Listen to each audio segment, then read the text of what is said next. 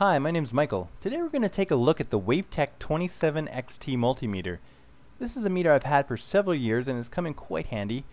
It measures voltage, resistance, and current, also capacitance and inductance and frequency.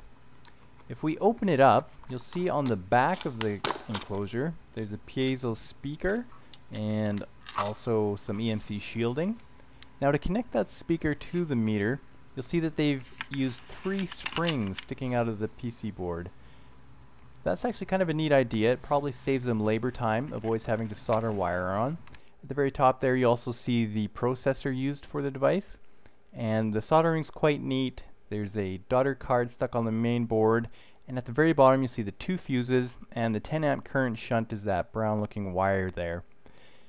Now just a word of warning, if you're opening up your meter, look out for these 2 silver bearings. They're sandwiched between the front faceplate and this dial, and they're located on 2 spring-filled holes on this dial. Now the reason we're opening up this meter is because it was damaged during some high current work. Unfortunately, the fuse didn't blow, so we knew that something on the board was damaged.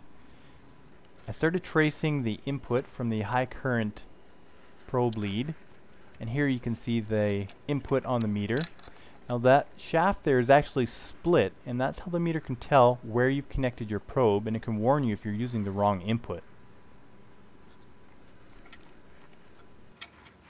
The problem was quite obvious once you got a look at the PC board. You can see that this trace was burnt.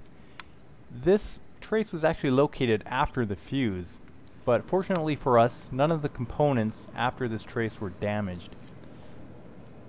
After cleaning up the trace and repairing it, I put the meter back together and tested it using a resistor and a battery, and found that everything worked fine.